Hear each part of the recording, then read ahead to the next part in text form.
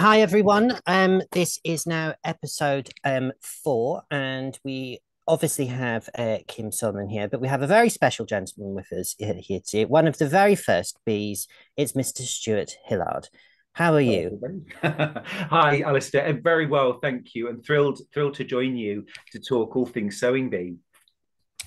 Yeah, it was a very I must admit, it's not my favorite section of the sewing bee, the whole recycle, reuse, repurpose, da da la la la. So obviously they have the three challenges.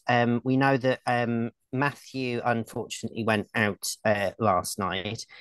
So what did everybody think of how the program went last night? You want to go first, Stuart? Yeah, sure. Well, I enjoyed it. I enjoyed it as always. I like the reduce, reuse, recycle. I think it's very hard to get a subject like that right, isn't it? Because almost whatever you do, you sort of you'll get it wrong somehow, but I think the principle, the idea of recycling, reusing, repurposing is fabulous, and everyone should be aiming to do as much of that as they can. you know um Obviously, I come at it from the point of view of a quilter, and of course quilts were always made, or often made, with your dressmaking remnants and offcuts, and quilts were reused when they got worn out and used to be the filling for another quilt. And so, we come from a long line of reusers. So I like the principle. Do they always get it right? No, but I enjoyed the show very much. Yeah, I thought it was a good one. I was very sad to see Matthew go at the end, but I mean, we'll talk about that later. Yeah, some good moments for me. I think what is a little bit unfair, and I think we've said this previously, is it's not always a level playing field. So, for example, with the tote bags, the challenge was in relation to colour, and it's fastest. It's who can get to that rack or that pile of tote bags first to get the choices. And I said to Alistair earlier, what I might like is a colour combination, maybe the Esmes and the Patricks and other people, and you wouldn't like my color palette. And then similarly, that challenge at the end, you can get all sorts of different yarns, all sorts of different thicknesses, all sorts of different crochet blankets. It didn't feel as if it was a level playing field. And so, and sometimes the fabric choices, even the first choice, they had provided end of rolls, which we all know department stores may get rid of the huge rolls, or factories get rid of the huge rolls, but smaller shops may buy those up. They put all those fabrics on the floor, and then I think it was Faye picked up one that was very drapey. Really, it was too drapey for the challenge. Why was that particular bolt left there? It was pretty, and that's what she went for, rather than she needed a slightly heavier fabric. I suppose that's part of the challenge, isn't it? That it's about, yes, there's all that different choice there, and it's about, did you make the right choice? I wouldn't want the show to start spoon feeding contestants so that they couldn't make a bad choice, because of course, it's making the right choice is part of the means to a successful outcome. And it's a bit of a test, isn't it? The same with the zero waste trousers. Well, it was the zero waste trousers.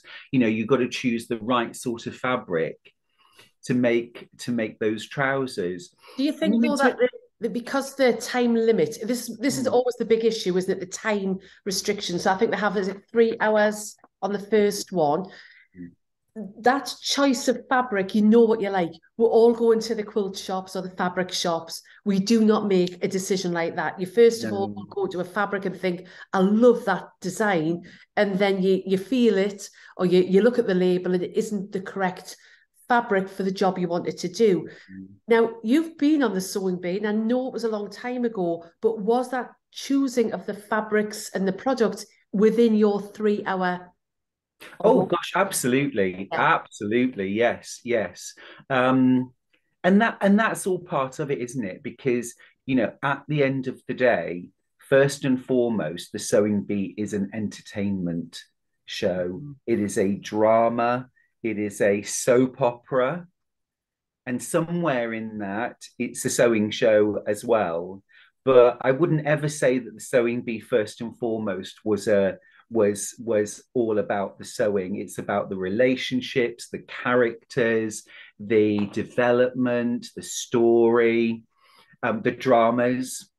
And so, because otherwise, if they went for that level playing field, they would say to everybody, okay, everyone's going to use plain navy cotton, and you're all going to make the same pair of trousers, and then we'll mark it like, O-level needlework. And in some ways, that is what the first series was like. There was almost 100% emphasis at the start, as we started filming, on technical skills, and there was almost nothing about flair or creativity or being exciting or making bold choices. It was very much about the technicalities. Are these darts perfect? Is this hem level? All the kind of things that somebody would mark for an exam, and not an exciting competition. And certainly I, as somebody who at the time really did not dressmake, I went in thinking, well, how on earth am I going to represent myself and compete? How do I make this a level playing field that I can compete in? Because I cannot compete with the likes of Anne and Lauren and well, everybody actually there on technical dressmaking ability. So the only thing that I could do was to draw on my creativity and boldness and ideas, and try and turn the judges away from only seeing the perfection of the darts or the level hem and so on.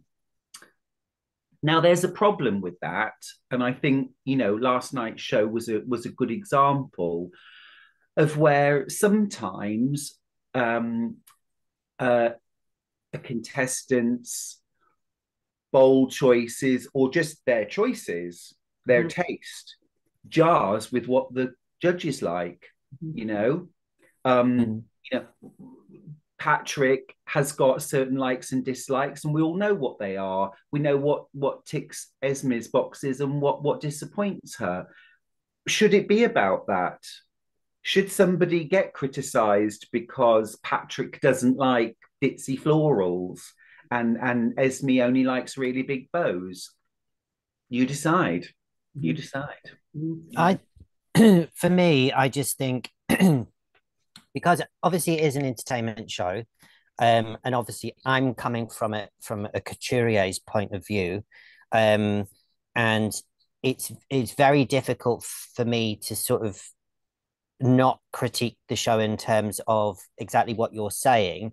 Like, for instance, if someone isn't as technical, because obviously the pattern that's given, they are saying that we're, where the pitfalls are, in terms of at the beginning of the section, and what could go wrong, and what they're potentially looking at. But then when the edit's there, obviously the producers are editing it in such a way that we don't know whether or not there was a more extensive critique given to the garment. Well, there almost certainly was. Yeah, and I just think I don't know. I think there's certain. It feels to me this season more than anything. It feels very, very clicky. It's for instance like Esme. She made one really, really cutting comment to Tony R, and she was stood quite away from him, but he was not engaging with it at all. She says, "Do you what was it exactly?" She says, "Do you always talk to yourself?" And I thought, oh, okay. and she just sort of like she was waiting for a response, but there was just nothing. He just continued talking to himself, Well, trying to I work out was what the just, pattern I was. was actually saying out loud at the time, blimey, don't we all? I Yeah. can't Yeah. imagine, I really can't imagine Esme in her work life or home life or any other not talking to herself, because we all do it, don't we? You know, I think it was just a funny off the cuff moment. My favorite moment in the whole show was when she twanged the waistband against Yes. the. Against the model, poor model. Yeah, whiplash. Where there's blame, there's a claim, people. But it was quite a comedy moment, It wasn't it? was. It was. I Yeah, think I did think there, but for the grace of God. I think what they've done over the years is, yes, maybe on that first series, Stuart, it was maybe too technical. Yeah. But I feel as if it's gone completely the other way now. And, you know, on the transformation challenge, it was specifically about colour, and rather than how they actually used it was the placement of the colour with the bags in the top that they made, rather than what they actually did. And in fact, Esme said it's crucial what they choose to put together. And I thought, But then, so why didn't Lizzie win? exactly. Why didn't Lizzie win? Because that was not technically the best. So, No, you know, there were lots of loose threads around the bottom and things like that, which you could have picked up if you wanted to. But from the point of view of, you're kidding me, that's from tote bags. That was so cute and stylish and beautifully shaped. I just thought it was wonderful. Now, Asma's top, which you could very clearly see, I think, was very beautifully sewn, very technically beautifully sewn. But it was an absolute mishmash of colour and pattern. It didn't work for me at all. no. And I thought, technically, yes, absolutely. But from a style point of view, it was not, for me, the strongest. No, and they actually said it's important that they combine the colour and the prints, and crucial what they choose to put together. It goes back, though, that I know it's all about choosing the bags, but I was actually talking to Deborah, who's going to be a guest on our last show, and it is a race across the studio. Oh, for sure. Pick up the best one. So if you're young and fit, you've really got a better chance, or you're closer to the pile. And so I do feel sorry sometimes when because they do throw in those muddy colours and colours that are not nice. Now, the problem being is that those colours the judges don't like. So to me, don't put those in. Give everybody bright colours, or give enough of the brights, so the judges aren't going to be critical on that part of it. Because one of the girls who had it was like a tartan and a tiger print, she'd done was it Vicky? I think it did a really interesting twisted back. But the focused in. Oh, it was Vicky. Like the colour. It was Vicky. Yeah. And it didn't like the colour. So it was the colour. And Patrick did say the back is really good, the way she'd woven it. But yeah, I do feel it's all, colour is personal at the end of the day. Yeah, because I loved the blue and yellow tartans together. I thought it was very Vivienne Westwood-esque. I thought it had a fabulous vibe to it, you know, and I thought was, in terms of a colour combination, was much nicer than some of the others, but they really, really jumped on her for that, just because Esme didn't like it. I mean, yeah, if it's going to be about the color, then you've got to give everyone equal access to everything, haven't you? Yeah. But yeah, it's a really tricky one, isn't it? Is the show about style? Is the show about being a designer? Is it about being a competent dressmaker? Is it about being a personality? You know, the thing is, it's all of those things, and it's all of those things at different times. And the thing that creates the controversy in the show, in the judging, is when those different categories are applied. Because sometimes people get through because they've made big visual impact and the judges love it, but technically it's an absolute dog's dinner. Yeah. Other times people do something which is technically very well sewn, but aesthetically awful, and they get through on that. And sometimes it just does seem to be something else. But, you know, that's the magic of the show, I guess, isn't it? yeah. Otherwise, I mean, it's sitting watching an exam, which none of us would want to No. do. no, but there's some elements of for instance, like asthma is a really great sewer, and I mean when you come to the the end challenge, she already I can understand her thought process about what she had chosen in the charity shop, because it almost emulated the purple and the black, almost emulated a lace design. So obviously she's from a certain culture where they heavily use lace with sparkles on it and that kind of thing, and a lot of drapey fabric. So I understand why she was drawn to that particular one, but obviously I just personally would not have chosen that, just because there were big gaps in between the crochet, and it was never going to hold any structure. You couldn't have even have given it structure.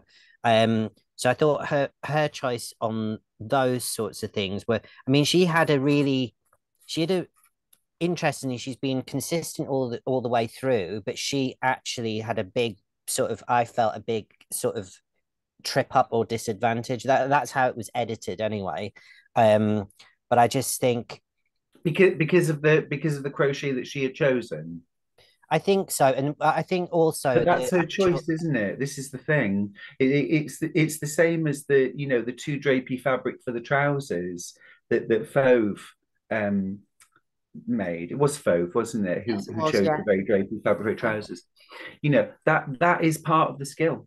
If you choose the wrong thing, then maybe you're rightly criticized for it. And I think one of the other things that particular challenge that had to choose their own crocheted garment, so they'd had time to look at that, and they do get an opportunity to practice. That's what they say, that they get the opportunity to practice at home. What's the time, just interestingly then, on that one, because nobody ever really gets to find out. Yeah. At what point do you get told what that made to measure challenge is, and how much time do you get to practice? Well, I mean, now I believe that the contestants actually have all of the challenges for the entire series right at the start. Okay. So you could argue that they have the most time to practice the later challenges and the least time to practice the first. Obviously, sometimes things change and challenges have to be altered, and sometimes last minute. And sometimes that can be literally the day before the start of filming that the made to measure challenge has to be changed. So then there's no time to practice. And also from the point of view of use of time, what do you do? It's a judgment call, isn't it? Do you think, okay, I'm still going to be around week 9. I'm going to practice week 9's challenge. Or are you going to think, well, tell you what, I'll wait until week 8. And if I'm still in it for week 8, I'll start looking at week 9. I don't know. I don't think there's a great deal of time for anyone to practice anything. I'd be very surprised if any of those sewers had really gone the whole way to create an entire outfit out of a crochet blanket before they did that. I think a lot of them would just kind of, probably look to see how it was to sew crochet.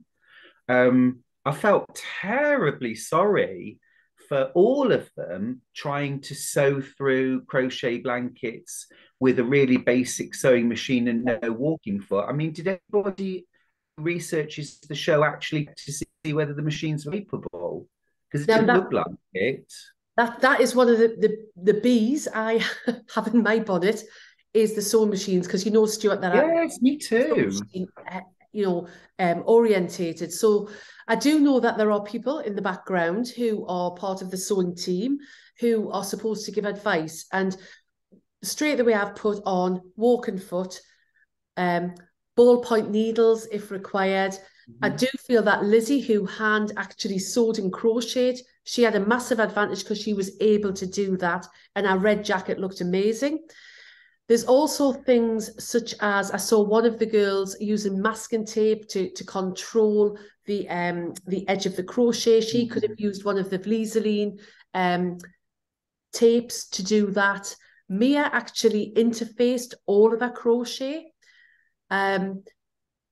It's a shame sometimes that they don't. I know we're talking about the technical, but when you saw Mia had she'd basically interlined a whole crochet blanket. Now, she was able to do that for two reasons.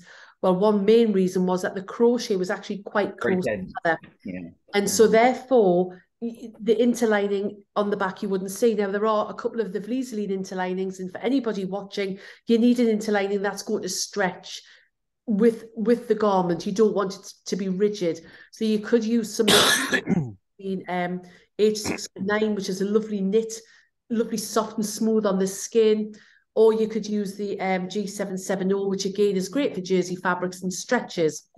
Now, I just wish to a degree they highlighted that interlining, that if they used to bring up little bubbles, or they had a little cartoon, shall we say, just to explain that.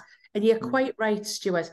All machines will do all sewing, but you need the right needle and the right foot and the right thread on the machines. And you see them. I mean, Matthew, God love him, he broke 3 needles. He was going through really thick seams.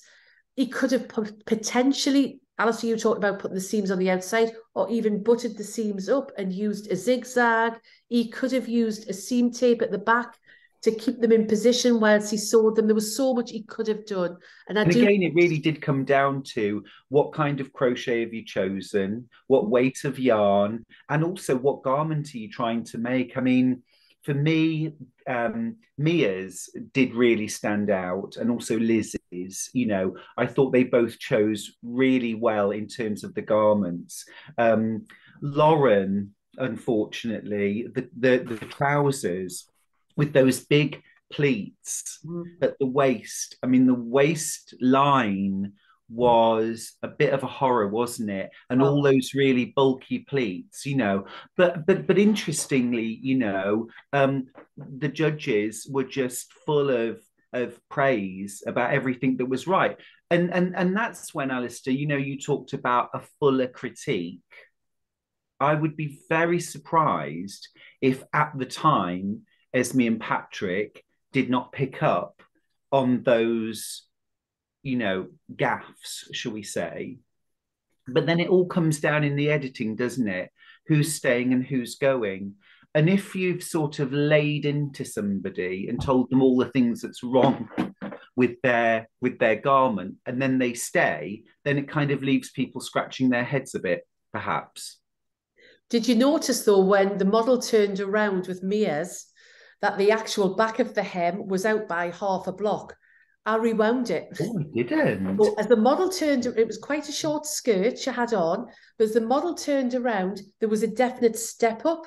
And I saw it because it was very near the end. And anybody get the chance, just rewind it about 10, 15 seconds, and you can actually see that. And I thought, that is such a shame, because they'd picked up on unlevel hems on Matthews and other people's, and so they're not. Sometimes they're not. If an unlevel hem matters, then it must matter for everyone, mustn't it? Yeah. You know, and certainly, you know, when I took part in the Bee, you know, which was an incredible, wonderful experience. You know, I loved it. It was hard, it was challenging, and it certainly wasn't perfect, and nothing ever will be, but it was still wonderful. But, you know, they asked for feedback afterwards, and the executive producer, and there were 2 main things I said. One of them was, you really must have a blind judging of something in the show. Because if you watch the first series again, you'll see that the judges are around for everything. From the second series on, they blind judge the transformation challenge. But in the first series, the judges were there for everything. And there's that halo effect, isn't it? And we all spot it You know, I suppose when we talk about it, we talk about, oh, well, they've got their favorites, you know, but there are some people whose work will always be interpreted more positively than others or more negatively than others because of where they sit in the hierarchy in the judges' heads. I'm sure from week one, the judges, like us watching at home, have got ones we think, you'll be in the final, you'll be in the final, you're going to be going week 1 or 2. You know what I mean? Mhm. And so to have blind judging was one of the things that I said they needed. The other thing I always feel the show lacks, and they're perhaps trying, is a criteria for success. Mhm. So in other words, what do the contestants have to do to be successful? Is it necessary for the garment to be finished? Mhm. Is it because sometimes people get through with a half finished garment? Some people go home because the hem's not turned up. Mhm. So, you know, which is it? Is style input, does style matter? And if one person doesn't lose any marks because they've used a completely plain cotton and someone else loses marks because they've used a wildly exciting patterned fabric but haven't matched it, can they lose marks at someone else?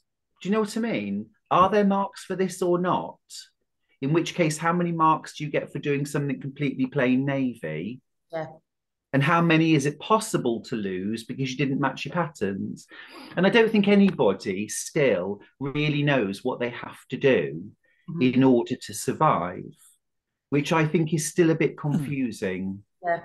I think it is confusing, but I think my sort of thing with it all is obviously they are given a no. So, for instance, if I wasn't in, I wasn't a professional in the field of sewing, um, if I was going on to a show like that, I would look at every single thing and I would go all the way through all the chance because I've obviously applied to one.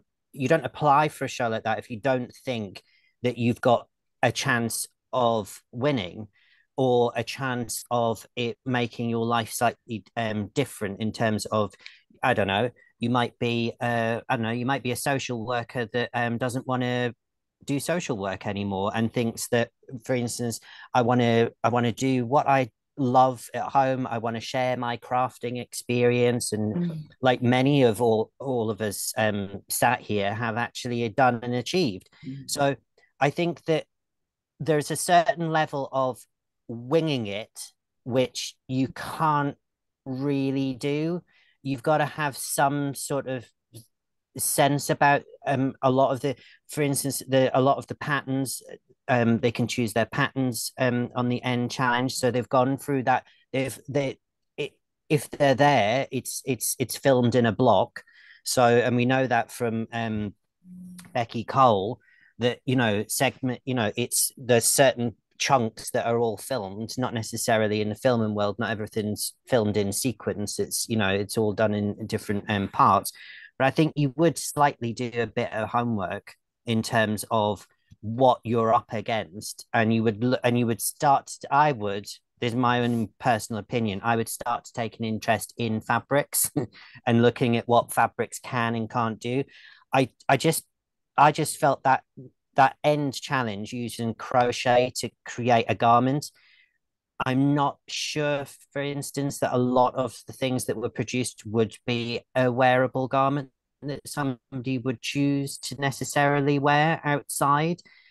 Crochet is used heavily in the fashion industry, but it's mainly used for like over pieces and things like that, or an overlay. It's not necessarily used. For instance, when I designed and we had everything produced out in Peru, a lot of the designs that I created for this brand, they were heavily in crochet lace on the top because in Peru, that's one of the real professional staple things. So I would have used, in my own opinion, I would have looked for not necessarily the sort of big chunky wool crochet.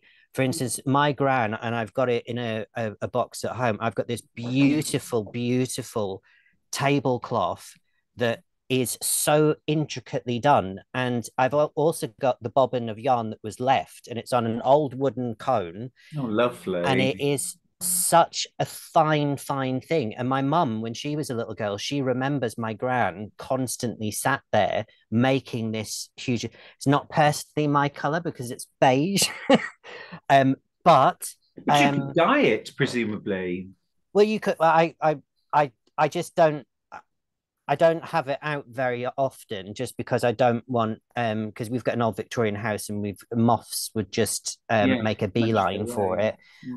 But I would use something like that that would give you almost a structured flat base in which you could actually make a real wearable garment. For instance, it's difficult, isn't it? Because we don't know exactly what the contestants were told that they had to bring, and it may well have been that it had to be wool and it had to be a blanket, but very specifically. I mean, all the contestants have to do a plan of every step of every garment that they're going to make in the made to measure challenge, but they also have to put in a proposal to the production team in advance of the show. So they have to say, this is the pattern I'm thinking of using, this is the fabric I'm thinking of using, these are my ideas, and the production company can approve that or not. So that's interesting. That's interesting. So everything you see, so for example, and I've thought this before, if there's a particular challenge, made to measure, where they say, I mean, this fabric was never going to work, was it? This fabric was just never going to work. I've always thought, well, you knew what fabric this person was going to use for this challenge because they told you weeks ago, this will be my choice of fabric. I guess the last series, the last season of Sewing Bee, there was one, and I can't remember the lady's name, but the fabric was just completely the wrong fabric. Was that for the 1930s bias cut? I remember it was a stretch fabric, wasn't it? That's exactly the occasion I was thinking of, Kim. Exactly that. The person had used a stretch fabric and had cut it on the bias. And I remember at home thinking, but the challenge was to cut fabric on the bias to make a bias cut dress. And they have done that. The fact that the fabric also has stretch in it. You didn't say it had to be a historical piece, but anyway, yes, they know. They know what fabric people are going to be using. It's been really because they also have to, from a production point of view, for instance, licensed fabrics you wouldn't be able to use on the BBC. So there would be an element things like that. Yeah. So for instance, with stuff like that, then obviously, them knowing full well. Plus also they need to know what sort of haberdashery they'll need to provide dependent on what the contestants are potentially going to bring in. So what did everybody think about Matthew leaving? Did we agree with the choice? I didn't particularly like his harness this look this year. I was a bit confused about the choice of the crochet that he used for his harness this week, but God love him. But yeah, what did everybody think? Did you think that was fair? I think judgment. I think the comment that I'm going to make was one of the things that specifically picked up on was these hems, and as I say, as Mia's model turned around, her hem goes back to what you said, Stuart. If you're going to put somebody out, don't get me wrong, there was a couple of other issues. But absolutely. There was issues with everybody. But if you're going to really make a thing about one particular thing, it should be said about everybody. I didn't think he would go out, I'll be honest with you. I thought he would have survived another week. I do think, on his own admission, he's not the best sewer in the world, technically. However, he has tried so hard. He has pushed all of the boundaries that you can possibly push. And many years ago, and I've said this before, the company came to my shop and asked me if I knew a Mr. or Mrs. Cannybody who had no sewing experience who would go on. So really, Matthew ticked all of those boxes. And so therefore, if you're to put him against Asthma, for example, he is never going to have that technical ability now. He's going to grow into that. So maybe I was surprised he went out. I didn't necessarily think he would go out. I think they should have given him one more week at least to have another stab at it.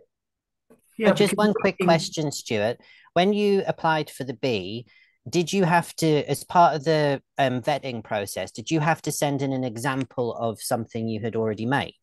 yeah. So once you'd got through the very basic applications in terms of written application form, telephone interview, once you'd got through both of those stages, the next stage was going to London.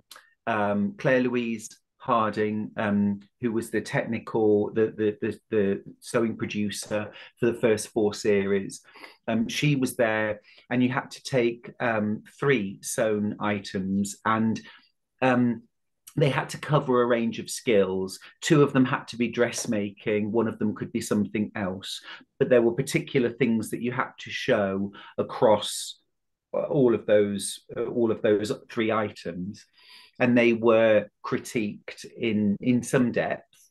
And then a later audition further down the line was effectively a sewing exam.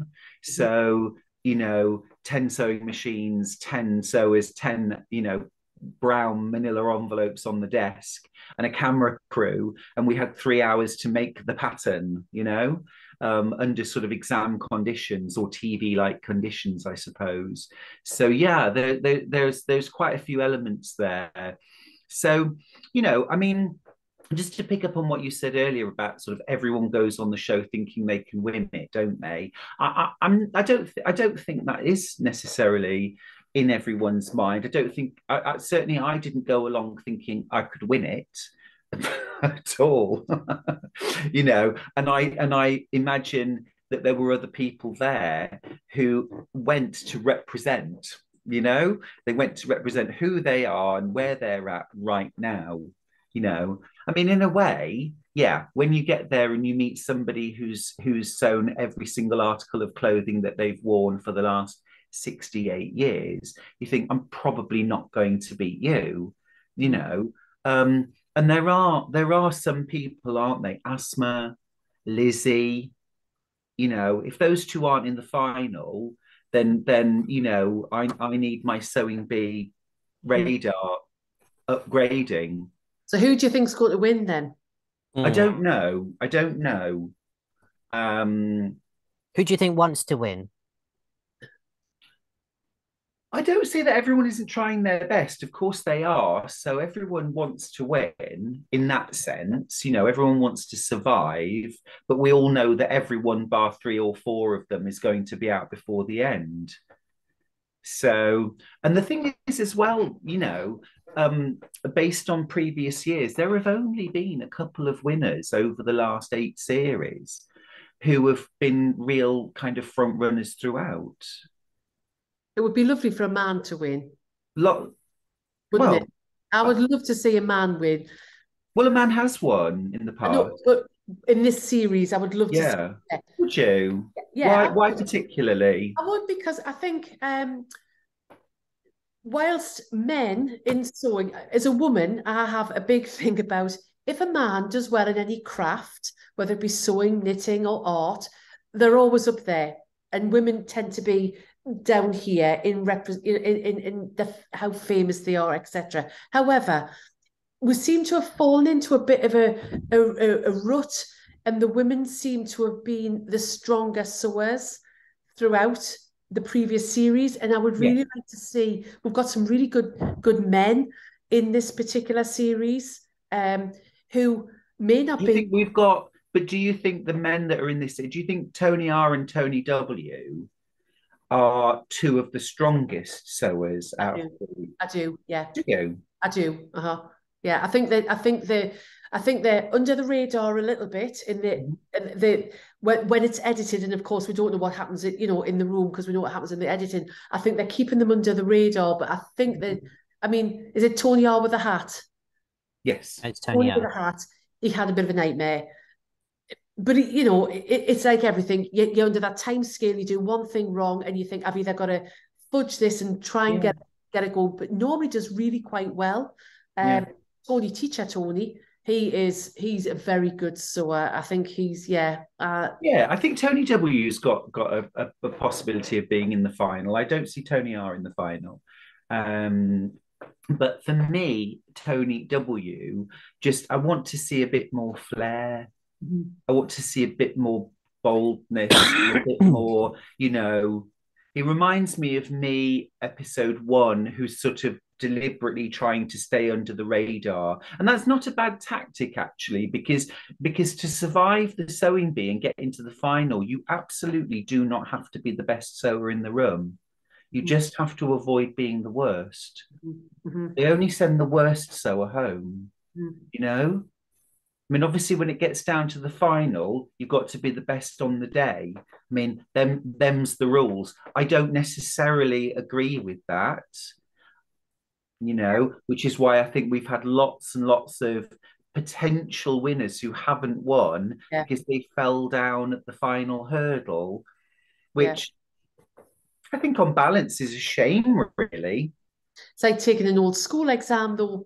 You either failed it on the day or you didn't fail it on the day. There was no assessment. There was no adding up your marks all the way through, you know. No, that's right. And of course, you know, the education system has largely ditched all exams at the end because they're not representative of someone's real talent and abilities. Exactly. So it's the sewing. I mean, I don't know. At the end of the day, the sewing bee is a first past the post competition, and that is how it's done, rightly or wrongly, you know. But yeah, in terms of survival, that's how you make it, I guess, by not being the worst. And some people trip themselves up by trying to be too impressive, and they take too many risks, and then it matters, and then they go home. I think what we've seen this this week with Matthew leaving, obviously Matthew, out of all of them, he had the biggest personality to watch. You know, with what he was wearing, some days he'd come in high heels. It would just sort of alternate, and he was a big character in the show. So I'm a little bit surprised that he did go last night. But I just because you think they would keep him because of his personality. I think because I think everyone's come to the consensus that it's not a technical it's not like an exam, it's not a technical program in terms of, you know, it's all being judged in a certain criteria. Just like you said, there was no criteria when you were on as to how many points you could earn, you know, doing certain things.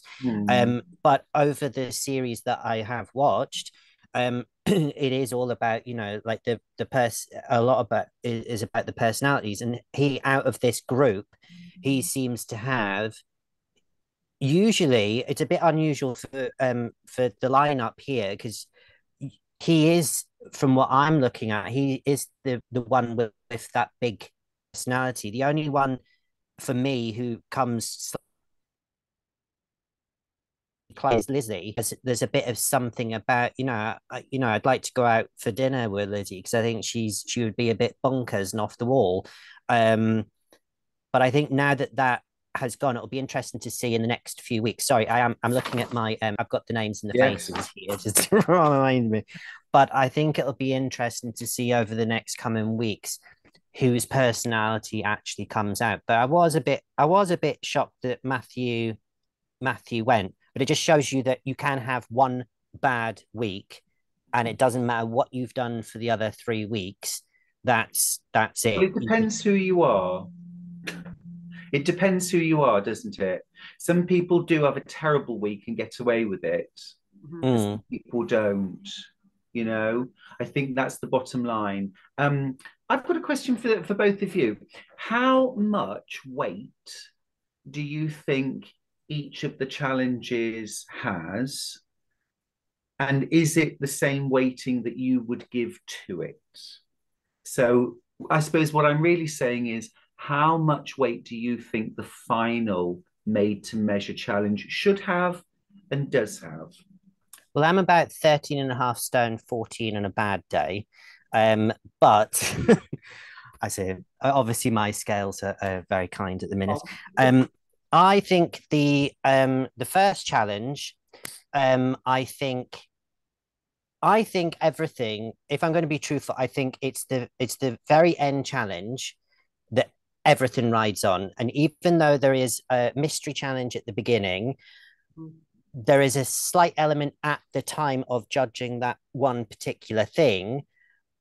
And then I think that purely Almost a bit of a warm up, isn't it? That first challenge. yeah, and then I think the middle invention challenge, I think, is literally just there for a bit of fun because I don't think anyone actually takes it. That's even the contestants, sometimes when you see it, I mean, they are only given 90 minutes, so it's whatever you can do in that time. I mean, they are literally all just, And I'm trying to come up with gobsmacked with what something. some of them do. It's incredible. Brilliant. Yeah. Yeah.